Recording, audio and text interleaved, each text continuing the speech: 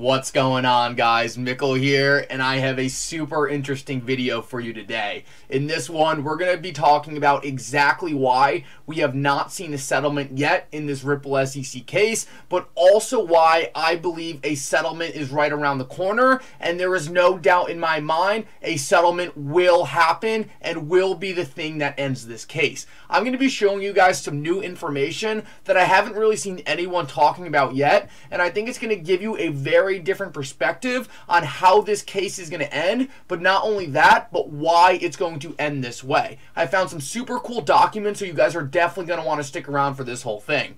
Also, guys, if you are new to this channel or come here all the time, make sure you like and subscribe. It really helps me out so much in the YouTube algorithm, and let's jump right into it.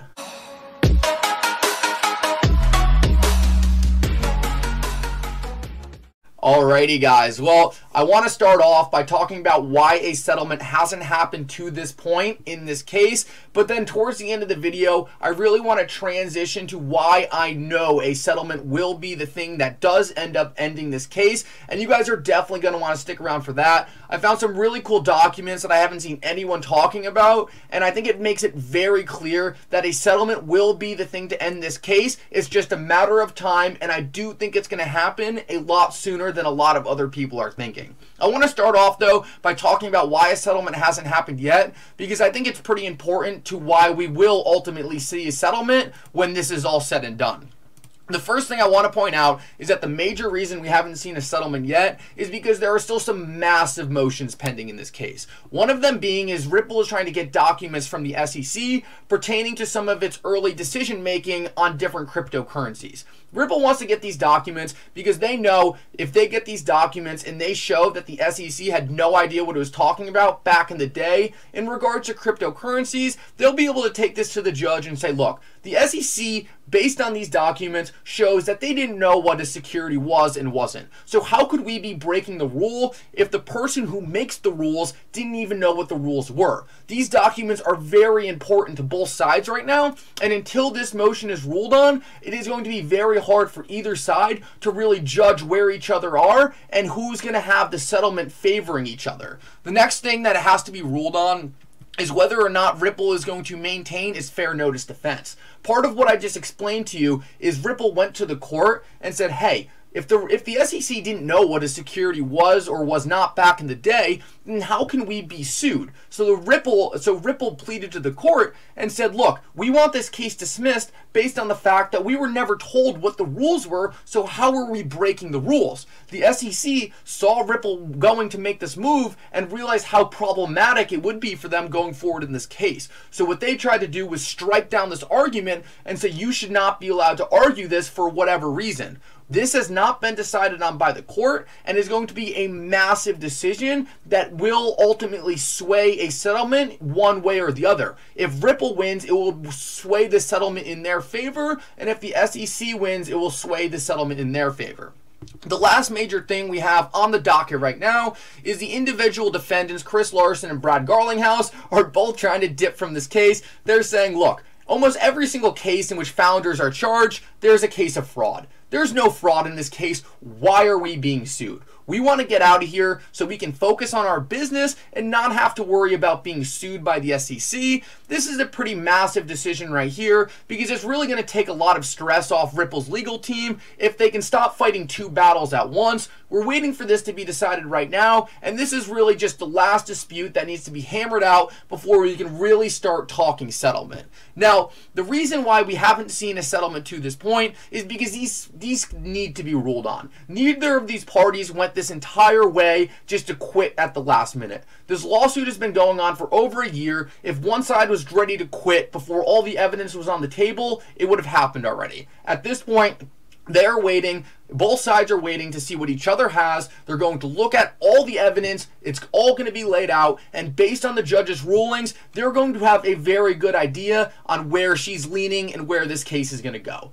From here, once all the evidence is on the table, once they know every single decision and are able to make a clear path on how this is going to turn out, if it went through the courts, they are going to be able to come together and figure out which way the settlement's leaning. If all these go in favor of Ripple, then the settlement settlement will lean in favor of Ripple. If all of these go in favor of the SEC, the settlement will lean in favor of the SEC. But the next thing I want to show you is why I do know there will be a settlement, and this is really the most important part. It starts right here, and I want to start by reading you this tweet, and it says by Stephen Hubert, the SEC stated in Hinman's speech that Ether is not a security due to sufficient decentralization. That speech has been referenced by the SEC as their official position in numerous legal cases. Therefore, every crypto which is as decentralized as Ether in 2018 is not a security. And this is the huge problem for the SEC right now. The SEC wants power over this space, and if this lawsuit goes very poorly for them, they could lose all this power. They essentially are already kind of on the hook right now for giving Ethereum a free pass. What the problem is now is if this really gets out and people start to understand that they did give Ethereum a free pass, every single cryptocurrency who was around the time or was created around the time of Ethereum are going to say, wait, Ethereum got a free pass, we want a free pass. And this is what the SEC wants nothing to deal with. They want to go to every single project they can and say, oh, you're doing this wrong? Give me some money. Oh, you're doing this wrong? Give me some money. They do not want to give a free pass to a bunch of these different projects simply because they didn't make the proper rules and they let a project through the door that violated a lot of the rules they themselves put out. What this means is that the SEC, the only way that they could carry on with this Ripple case was to deny any of this ever happened, and we have the proof right here. The SEC says it has not taken an official position or taken no actions to say Bitcoin is not a security, Ethereum's not a security. And we know this is a blatant lie because all over SEC enforcement actions, they are taking credit for the Ethereum free pass speech, and the only logical reason they would be trying so hard to separate themselves from this free pass speech they gave to Ethereum is because they know if they gave Ethereum a free pass, they gave every single other cryptocurrency that was created around that time or before then a free pass also. And we know the SEC is desperately trying to get away from this idea. And this is the reason they are going to be forced to settle, but I need to show you why it is so important that they settle and they do not let this case go the distance. Right here, I have a tweet thread with Jeremey Hogan himself, and this gets to the biggest part of this lawsuit, and that is not creating precedent for the SEC. The SEC wants to do everything it can to keep this case hush-hush and not let any other projects look back and use this case as a playbook for how to get out of litigation with the SEC. But I'm not a lawyer, so I wanted to go to an expert and figure out exactly how this works because I knew it would give me a better idea of how important a settlement would be for the SEC. So I say, please, Jeremey Hogan, this question has been killing me. If the judge throws out the SEC's attempt to strike fair notice, does this create precedent for future cases? If so, wouldn't they want to settle before this ruling? He says, yes, it does, and I think she allows the defense to move forward. The SEC would have to think really hard about if it wants to risk its ability to regulate some of these tokens by continuing the case, in my opinion. What he is saying is the SEC has a very tough choice going forward. If they do not settle this case, what is going to happen, and they allow the case to keep going, is every single loss they take going forward is going to create precedent for future cases. This is what the SEC is terrified of. If this happens, then not only will this be a loss against Ripple, but this will be a loss for every other cryptocurrency case they have going forward that is in a slightly similar situation to Ripple. The SEC cannot afford to let this happen. If the fair notice defense goes forward and the SEC does not settle this case, then every single project in a similar position to Ripple, in a similar position to Ethereum, like Stephen Hubert tweeted out in 2018, is going to be able to use this lawsuit as a playbook to get out of SEC litigation. You can clearly see this would be a huge issue for the SEC.